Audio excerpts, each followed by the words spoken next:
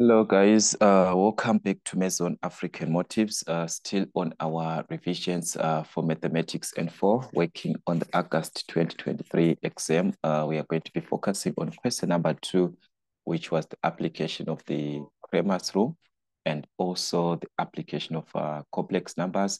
So I would like you guys to be part of the membership family so that if you join the membership, you are going to have access to unlimited videos in actual sense.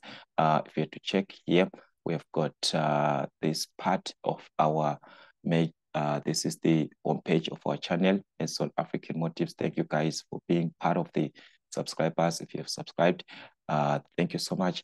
So if you can click here, you have the access to join in this case so that you have got so many approaches that you can choose: the basic, the medium, you can choose the gigantic, you can choose the ultimate, you can choose the all-in-one, which gives you a course. So this one, it gives you a course. You get a full course for a certain part that you want to know everything about what you need in your syllabus. That's a full course for this one, the all-in-one in this case. All right, so if you have to check, the question number 1 is on the membership. This is a thanks to our members. If you're part of the members and you're also watching this video, I want to thank you guys for being our members. You're supporting us to grow the channel. So if you click this, you'll see that it's written members only content. In this case, this is to show you that it's for those who have the member. And for you to access this, you have to join the membership by just clicking the join. Then you're going to choose any of the membership that is there. But if you join this, the all-in-one, you have to contact me so that I work on it. I work on your course so that I work on everything that you need to know so that you'll be able to prepare for your exams. So I'm not going to waste much of your time, guys. Let us quickly rush through the questions so that we'll see how we're supposed to attempt these typical questions. So any part you can join from this, you can join from any video, you can join from here. There are so many ways. Then you just have to follow the steps that are given on that join section. All right, guys. So like I said, let us quickly rush through our questions and see how we're supposed to attempt these typical questions. That is question number 2, the application or solving of the unknown current 3 by or with the aid of the Cramer's rule in this case. All right, that is 10 marks for that. Okay, so we are not going to waste much time.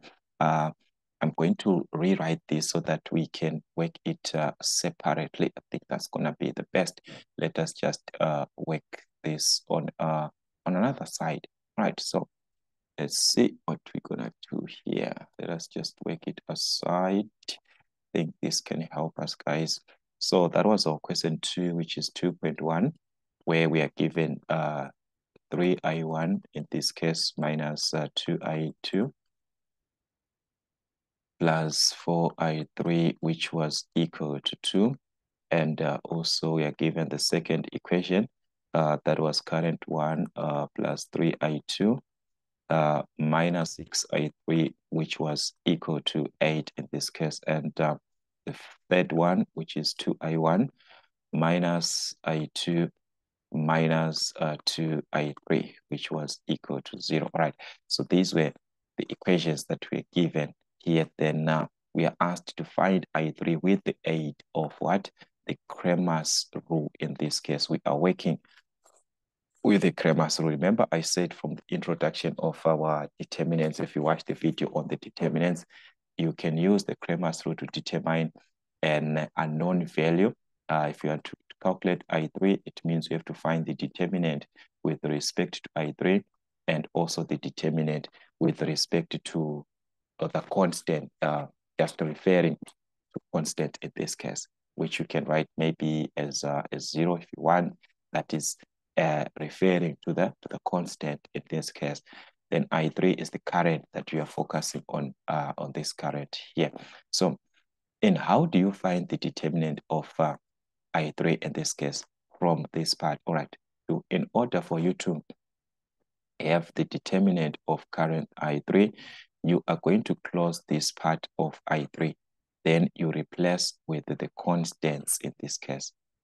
you are going to close this part, you replace it with the constant. So meaning to say here, we are going, here there's a number that is there, which is 1. So let us just have this, there's a 1 here, here it's -1.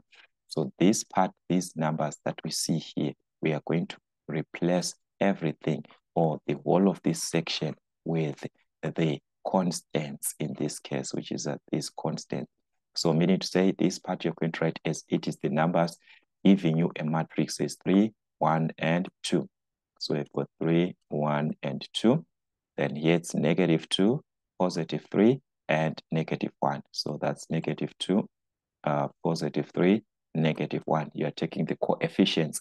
So in place of I3, that's where you're going to substitute the numbers 2, 8, and 0. So you're going to have 2, 8, and 0, which are the constants in this case. This is the determinant with respect to I3.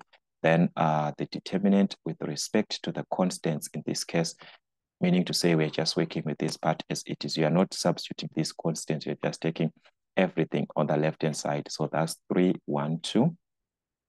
So you're going to have 3, 1, 2 in this case.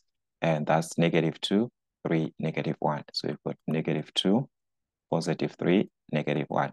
And you've got 4, -6, -2. So you've got +4, -6, -2. So that is our determinant of the constants. That is the only part that we did. You do not need to find for current, for I1 or for I2. You are focusing on what you're asked to calculate. So you just focus on that and that of the constants. So how do you find the determinant of a 3 by 3 matrix in this case? Remember, considering our matrix of signs, we've got plus, minus, minus, plus, minus, plus, minus, minus, a plus, a minus, and so on. So you're going to choose the row or column of your choice. In this case, let us just say I choose to work with this column. It means these signs that are here, they are going to affect this column. This is the column that is going to be affected. If we choose this, this row that we are having, I'm now saying a column, this is a row. If you choose this column, this one, it means you are going to affect this column. It's up to you to choose which part of your a row or column that you want to use, but you're going to obtain the same answer in this case. So this is what you're going to have. The determinant in this case is going to be plus is going to affect 3. So it's going to be plus times 3, which is a +3. So 3 when multiplied by a plus is just a plus in this case, all right? Then you find the determinant of the 2 by 2 matrix that you obtain after you close the row that is closed, and also the column where there is what? Where there is 3. So you're going to close this column, meaning to say you remain with this part here. If we close the row where there's 3 and also the column where there is 3, you're going to remain with these numbers here. You're going to remain with 3, 8, -1, and 0, because you've closed this part. So this is the remaining part that you're going to have, which is 3, 8, -1, 0. All right.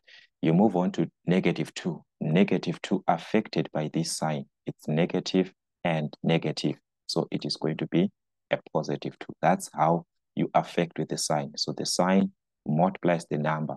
Then you find the determinant of the 2 by 2 matrix that you're going to obtain if you close 2, -2 in this row and also in this column. If we close this part, what is going to remain? You're going to remain with 1, 8, 2, and 0. So that is the part that you're going to use in this case. So like I said, if you close this part, you are going to remain with what? You're going to remain with this, because we've closed this part here. So we're going to remain with 1. Here we are going to have 8. Here we are going to have 2. And here we are going to have 0. All right, 2 affected by a plus. So it's plus times 2, which is a plus. So this one is just going to be a +2. We find the determinant that corresponds after we close the row where there is this 2 and also the column where there is this 2. So as you can see, you're going to remain with this part here as a 2 by 2 matrix. So that's the one that you're going to take because you've closed this part. So you're going to remain with this part here.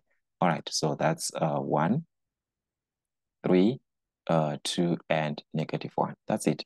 So you have to determine your determinant in this case. So the determinant, like I said, it's up to you. Like which part are you going to choose?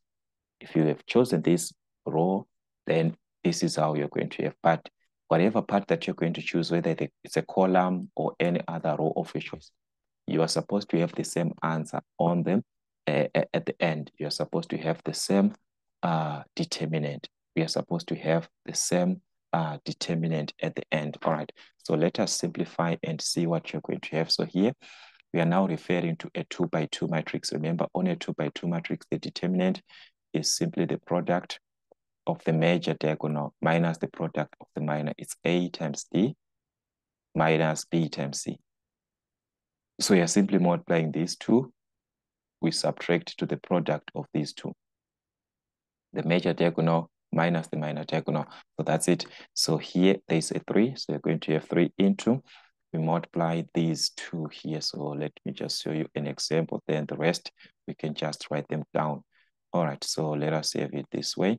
So we're going to have 3 times 0 in the major diagonal. So that's 3 times L0 in this case, minus 8 and negative 1. So it's going to be bracket 8 times a negative 1 in this case, like this. So this is going to give us a positive 8. So we're going to have a positive 8, then here plus 2. We do the same concept, or we do the same thing, just like what I've indicated on the last part. So meaning to say we're going to multiply these two, 1 and 0, minus 8 times 2. So there you are going to obtain negative 16. All right, you do the same on this part. You multiply these two, then you subtract to these two. So you're going to have 2 times negative 7. So that was going to be the determinant with respect to I3. And this is going to give us negative 22 if we combine everything from our calculator. So having the same concept that we used for I3, we are going to have the same thing to calculate the determinant of the constants in this case. So our determinant for the constants is going to be, we choose again any row or column. So I'm just going to use the same concept, the first row.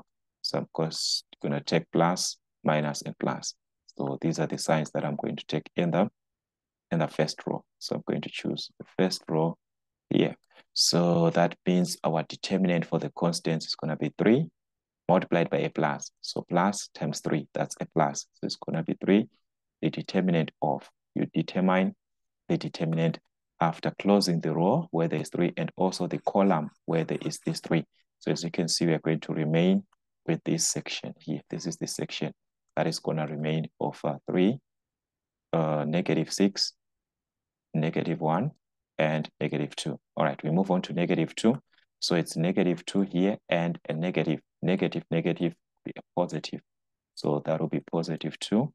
The determinant of, we close the column where there is a negative 2 here. So you're going to remain with 1, negative 6, 2, and negative 2. All right.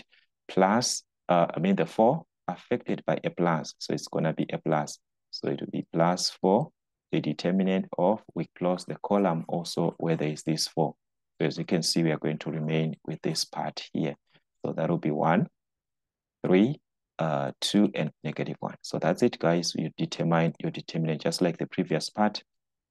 We are going to multiply the major diagonal, these two numbers, that's 3 and negative 2, minus negative 6 times negative 1. So it's 3 by 2, negative 2, minus, you multiply this in a bracket. So that's the concept you are going to obtain. In this case, that will be a negative 12. So this will be negative 12 plus, you do the same thing, major diagonal, minor diagonal. This will be a positive 10 plus 4 into, you do the same thing, the major diagonal of 1 and negative 1, then 3 and 2. You are going to obtain a negative 7 in this case. All right, so this will be a negative 7. So that is going to be determinant of the constants, which is going to be negative 44. So like I said, in order for us to determine, or in order for us to obtain the current I3 from our formula, in this case is current I3, is the determinant with respect to that current over the determinant with respect to the constants, which is negative 44.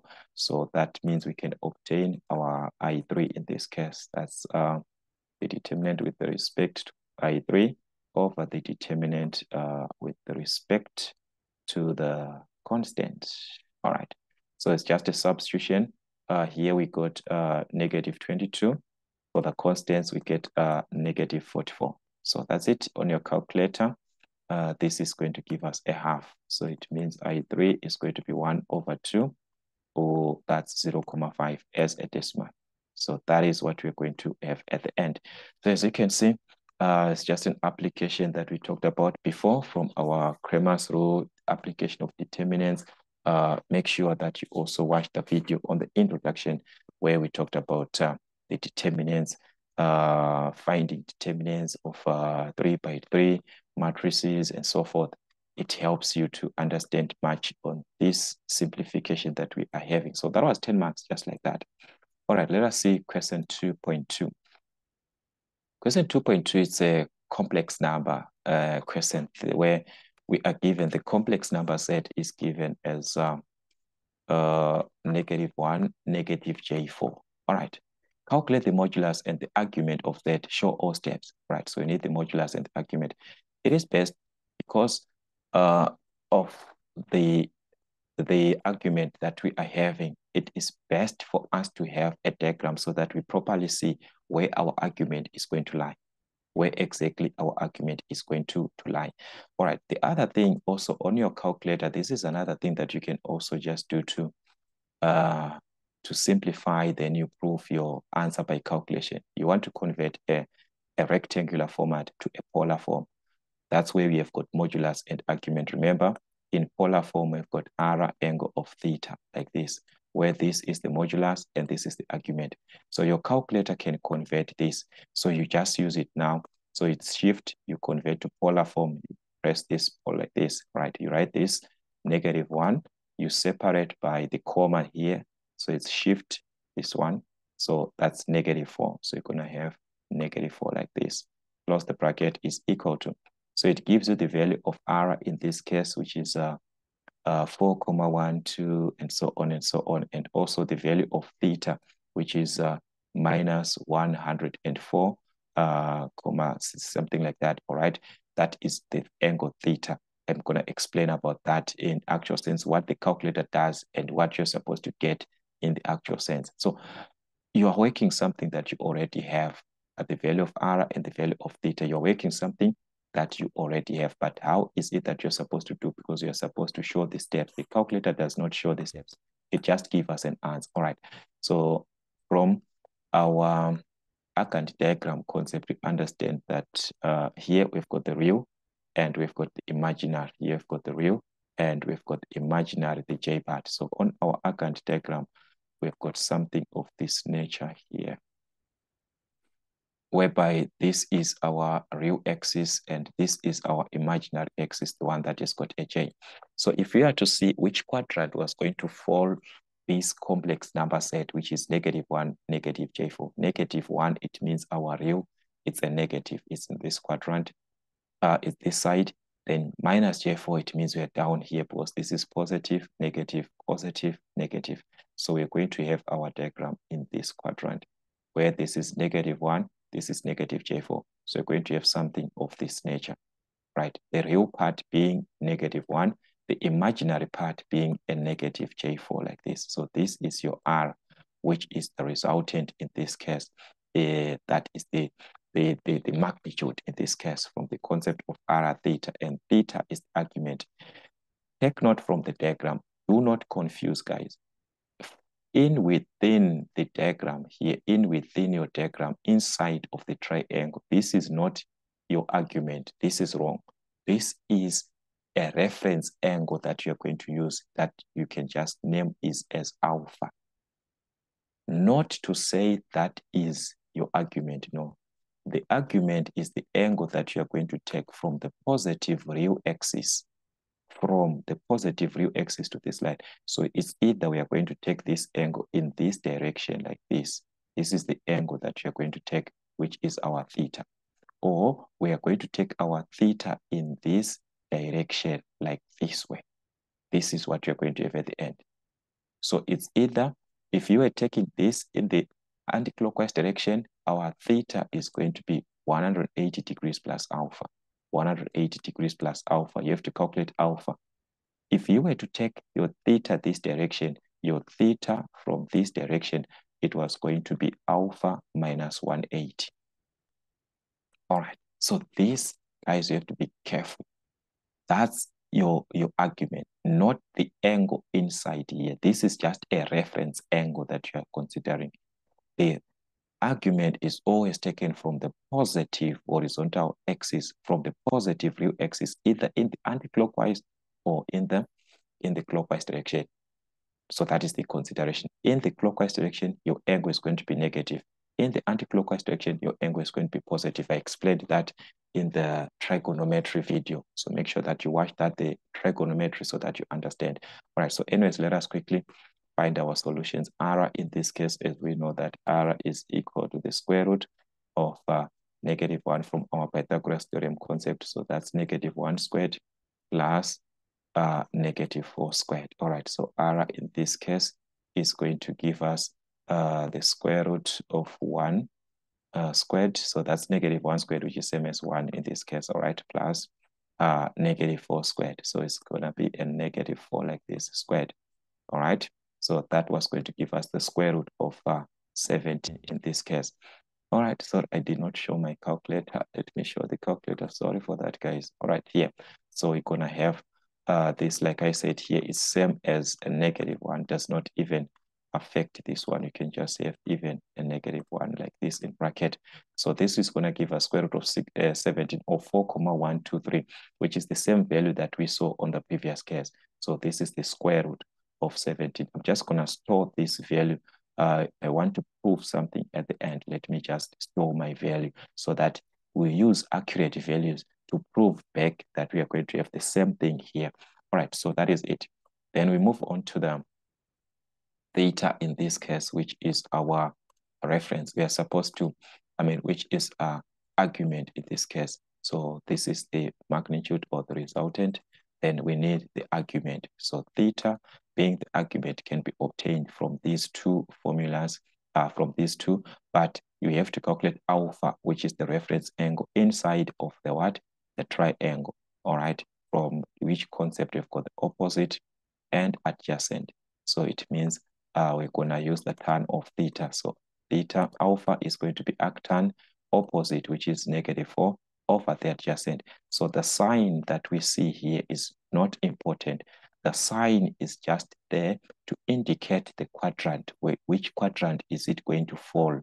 So the sign, do not use it here on the reference angle. So that's our alpha is going to be arctan 4 in this case. All right, so let us check on our calculator what's going to happen here. That's shift tan 4 like this. So that's arctan 4, which is going to be 75,964. All right, so that's 75,964 degrees. All right, so like I said, I'm just going to need to store these values to use actual values for the sake of revision. So that we obtain the exact answers in this case when we are proving this back. So this is what we are going to have representing alpha, not theta, the argument. In order for us to have the argument, like I said, it's either you're going to take from this way or you're going to take from this one.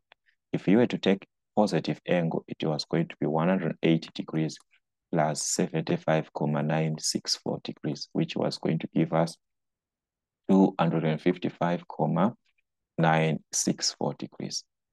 Or you were going to have your argument as theta is equal to alpha minus 180, which is our alpha. In this case, it's 75,964 degrees minus 180 degrees. So if we subtract 180 degrees, we are going to obtain a negative angle. And that's it, because we are going in the clockwise direction. Our angle is supposed to be a negative. That's 104,036. If you check, that was the angle that we were given before. If we are to check here on our conversion that we did, remember, we converted this and I said just say convert to polar form, which is shift polar form, sorry. That's a shift here. polar form, remember it was given as -1, -4. All right, so let us press this -1, -4. Okay, so that was -1. Separate this. That's a -4 in this case. All right, so it's going to give us our answer in polar form 4,123, which is the square root of 17, and the theta, which is -104,03, which is the angle here, which is the same as the angle that we are obtaining here. Like I said, these two, they are the same. So it's either you are going to have your answer as your argument. It's either you're going to give your answer as this, or you're going to have your answer as this. It's just one and the same thing. All right, so it's up to you which one are you going to choose. All right, so that was our question, just to find the argument, the modulus and the argument. All right, which is the modulus is the magnitude in this case. All right, then express in polar form this z that we have. They're asking us to express in polar form. Remember, finding the argument, finding the modulus and the argument is actually a conversion that we are simply making to a polar form, because we know that in polar form, our z is given as r angle of theta, like this. So z is going to be r, which is the modulus or the magnitude of square root of 17 angle of theta. So it's either you're going to take this or you're going to take this, which is 255,964, or you're going to write it as the square root of 17, then the angle being -104,036 degrees. It's up to you. Or you can even write in terms of cis theta. Here you can just use cis like this, or you can even write it in the form of r cos of theta plus j sine of theta, which means our z is going to be r in this case, which is the square root of 17 into the cosine of theta. You're going to use this theta, or you're going to use this theta, which is 256,964 degrees plus j sine theta, which is the same theta that you wrote in the first place, 255, not 256, but this is 255. So it's going to be 255,964 degrees. All right, so that's the condition. That's the condition that you might have your answers presented, as long you are dealing or you are working with the polar form. So in actual sense, that is the idea there. That is the idea. And if you are to check this, if you are to use actual values, remember, we are supposed to have the same answer, -1 minus J4. Remember, that was the one that we had in rectangular form. So I want to use actual values and show you this part that what I'm trying to say. Let me show you this screen here. Remember, here it's only that I stored only, let me say, recall A like this. I have this value. I need to use this actual value, this one. So remember, it was arctan. It was arctan 4. Sorry, arctan. We need to shift it there. Shift tan 4. That was the angle that we are going to obtain. Sorry, I need this part. Sorry for this, guys. All right, I need this part. Where am I going? Arctan 4, like this. So that was the value. Then we added 180 on the other one. We subtracted. So I'm just going to add 180 like this, which was 255, which is this value. So I want to use the actual value and prove this to you, what you're supposed to get. Okay, so this is our angle. I stored this value at B. It means that if you are to say square root of 17 cos this value, you must obtain exactly -1. All right, so this is the square root of 17 times cos the angle that we stored at B. In this case, we must obtain exactly -1, which is this one. The same thing if we multiply square root of 17 and the sine of the angle, we must obtain -4. So it's going to be the square root of 17. So that's the square root of 17 times the sine of the angle, which is the angle that we stored here. We are going to obtain -4. That's exactly what we have. So it means a conversion to polar form is the same part that we had in rectangular form. If you convert back, you must obtain exactly the same thing. But here you are not going to have exactly the same thing because these are rounded off figures. So whatever that you round off, it affects the resultant at the end. So you won't be able to properly prove. So that was the condition. Let us check. All right, 2.3, which is the last part of our question there. We are given to simplify. That is j to the exponent of 4, the square root of j to the exponent of 4 minus j to the exponent of 3. That is 2.3. There are so many ways that we can have. Remember, the square root of j to the exponent of 4 is j squared, a square root. There are two of them, so it's just like j squared times j squared. So the square root is going to give us j squared, or you can say j to the exponent of a half to remove the square root. So that is going to give us j squared minus j to the exponent of 3. All right, so here we've got two ways that we can solve from this. It's either you are going to factor out j squared because j squared is common here. So we can factor out j squared like this, which is going to give us j squared divided by j squared, that is a 1, minus j to the exponent of 3 divided by j squared. There are three of them, so if we divide, we are going to be left with 1j in this case. But we know, or we understand, that j squared is equal to -1. So wherever we see a j squared, we are going to have a -1. So it's going to be -1 into 1 minus j. So let us expand. -1 times 1, that's -1. -1 and a negative is going to give us a positive j. So that was going to be our answer. Or if we were to use this concept here that we have got j squared minus j to the exponent of 3. We just simplify each separately. J squared, it's -1, minus j to the exponent of 3. If we are to write this in terms of j squared, it is going to be j squared times a j. We are obtaining the same j to the exponent of 3. If this is j squared, we multiply to a j. But we know that j squared is -1. So it's going to be -1 minus j squared, which is -1 times j.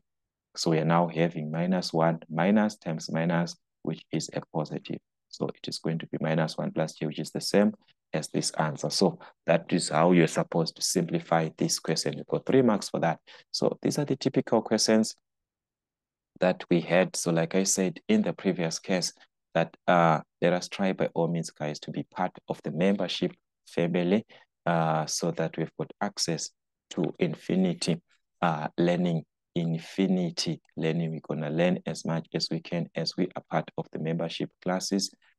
This helps you to access anything. If you join our membership, you're going to have unlimited learning. So just click any of the videos that are on the membership.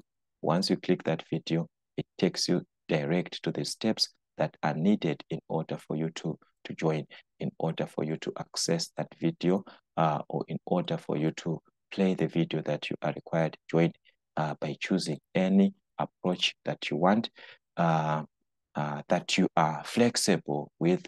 Then follow the stages that are going to, or the steps that you are going to require. In this case, you will be asked of the steps that you're going to have. In this case, everything. So it's up to you to choose your flexible plan. Choose a flexible plan. Then after choosing your flexible plan, let me know about your membership joining so that you can be able to communicate on our on the topics to be done. So as you can check here, we've got our contact. So you can contact me so that we can be able to work on the areas that you joined for. So that is how easier it is, just like that. So guys, that's it from Mason African Motives. Till we meet again.